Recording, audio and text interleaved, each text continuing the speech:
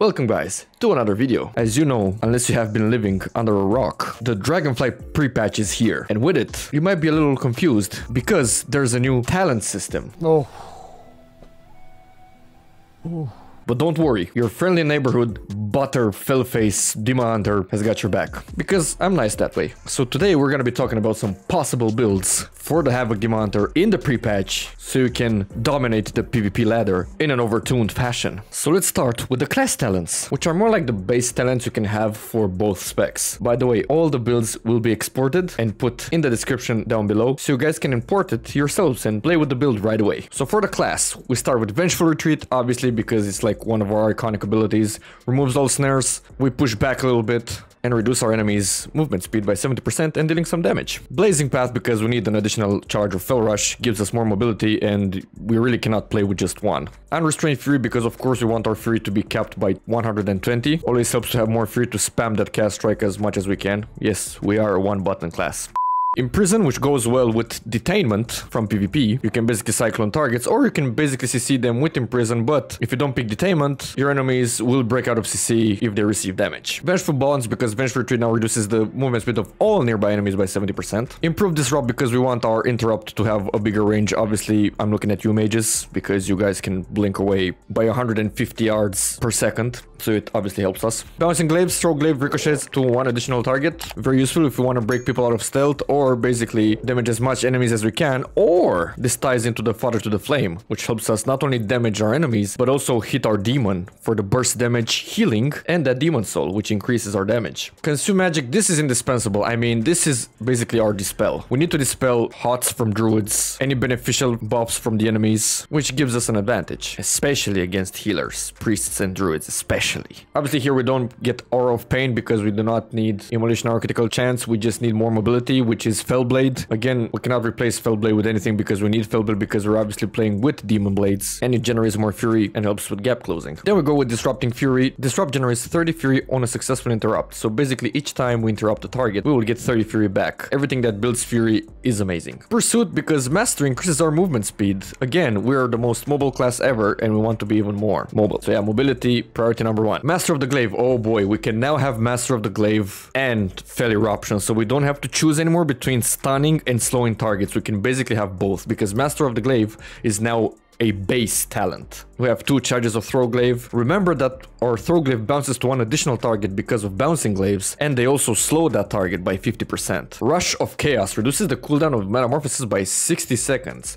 Metamorphosis now has the cooldown reduced, but not its duration, which is, I think, amazing right now. We pick Chaos Nova because it's like one of our main stunts. We have Chaos Nova, Fell Eruption, and Imprison, which is our core CCs, so we obviously have to spec into it. Soul Redding because it helps with Leech, and we rely a lot on self-heals. Then we go Demonic, because obviously we want I-Beam to turn us into a demon, and we need the Metamorphosis uptime as much as we can. It's one of our biggest strengths. And First of the Illidari can be picked up as a PvP talent. Then we have Illidari Knowledge, reduces magic damage taken by 6%. Yes, casters can no longer just kill us with 2 buttons, except Warlocks. So here I go with Unleashed Power because it reduces the Fury cost of Chaos Nova by 50% and its cooldown by 20%, which gives me more CC uptime. But another possibility of this spec could be to not pick Unleashed Power and pick Char Blades. You heal for 5% of all fire damage you deal. So whether you need more CCs or self-heal, these are your choices. Charred Warblades for more self-heal and Unleashed Power for more CC uptime. Next we go with Internal Struggle because it gives us more mastery and in turn it gives us more chaos damage and our movement speed is increased. Darkness because it is such a core ability to Demon Hunters. It's a great defensive ability. Basically when you put Darkness on the floor, you help your friendly targets and you to avoid all damage from an attack, and this has a 20% chance. Next we go with Erratic Fellhard. The cooldown of Fell Rush is reduced by 20%, gives us more uptime, more gap closing,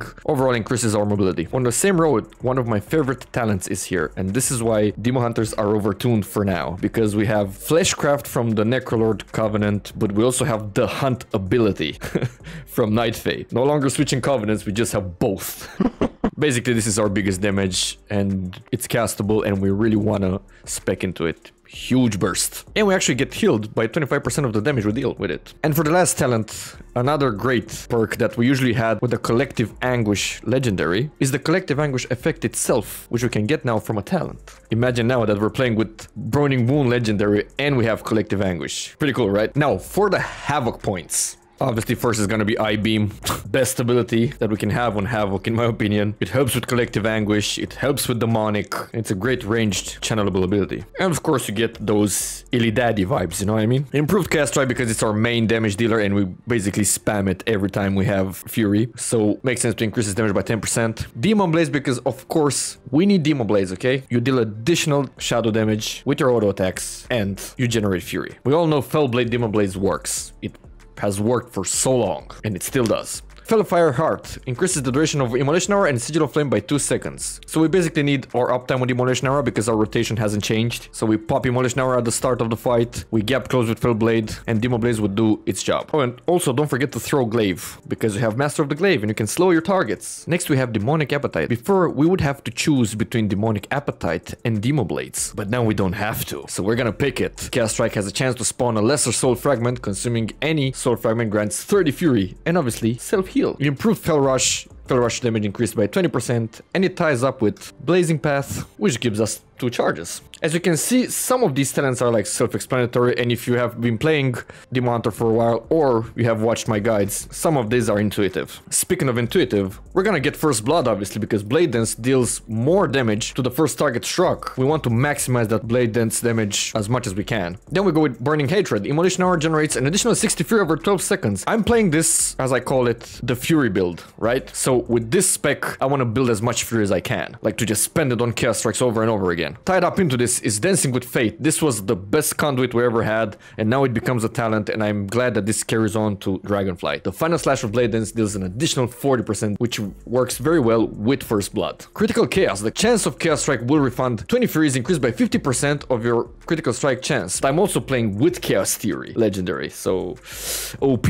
Next, it depends on the situation. I play with Desperate Instincts because I want my blur to be triggered if I'm being like bursted down by double DPS, or if you think you're not gonna resist during your fight, let's say against a Hunter or some big burst like Raider Paladin or Demonology Warlocks, or all of you nuclear bursters, you pick Netherwalk because you negate the 100% of the damage, you're unable to attack, but you're basically immune. Watch out, this does not work when you are CC'd. Chaotic Transformation. This is very good for our damage because when you activate Metamorphosis, the cooldowns of Blade Dance and I-Beam are immediately reset. Just imagine, bam, you're going to meta, boom Chaos Theory, boom Blade Dance with Dancing with Fate and First Blood, and then spam your Chaos Strikes. Obviously we pick Fell Eruption because we need RCC, and now that we have Fell Eruption and Master of the Glaive, as I said, is just perfect for us because we lacked a lot of CC in the previous expansion, so I'm very happy with this change. Next, I know I said in the last guide, we don't use the Blind Fury build in PvP. Do not be weird. But Blind Fury feels really nice in this pre-patch on the Fury build.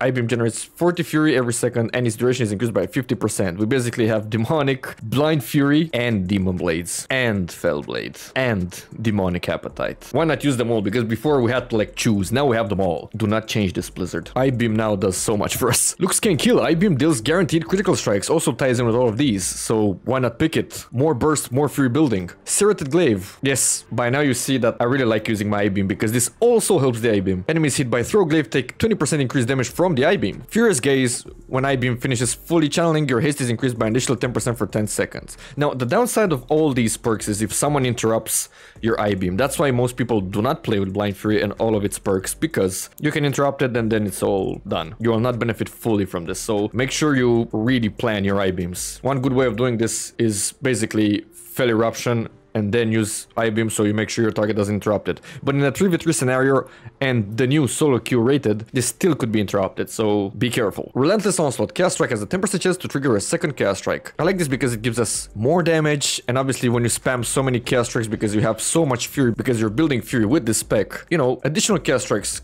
cannot hurt. Inner Demon. This is a talent that I'm like really nostalgic about. This was an artifact power back in Legion. Entering Demon form causes your next Chaos Strike to unleash your Inner Demon, causing it to crash into your target and deal 3k chaos damage to only by enemies. Basically, you go into meta because you casted I-Beam or because you actually triggered it. You deal one Chaos Strike and there's another demon just jumping on the target. Super fun, damage dealing, and a bit of a Demon Hunter roleplay, you know? Then I go with Accelerating Blade. Throw Glaive deals 25% increased damage for each enemy hit, which works really well with Bouncing Glaives because it ricochets to one additional target. And we also help it with Soul Rend. Throw Glaive causes targets to take an additional 60% of damage dealt as chaos over 6 seconds. This was also an artifact ability back in the day, and now we have it as a talent. I would say Havoc can be made great again. Now we have another spec that was also suggested to me by one of our viewers, of Asama, who is a very good Demon Hunter player, and that is our burst build. So on the burst build, we're changing some things on Havoc. We're basically going with initiative. Damaging an enemy before they damage you increases your critical strike, and if you use Vengeful Retreat, you get to reset this initiative talent. Here you can go Nether Walk or Desperate Instincts, depending on the situation, as I said. Unbound Chaos, because obviously you're gonna have that Fell Rush increased damage by 400%. It was 500% in Shadowlands.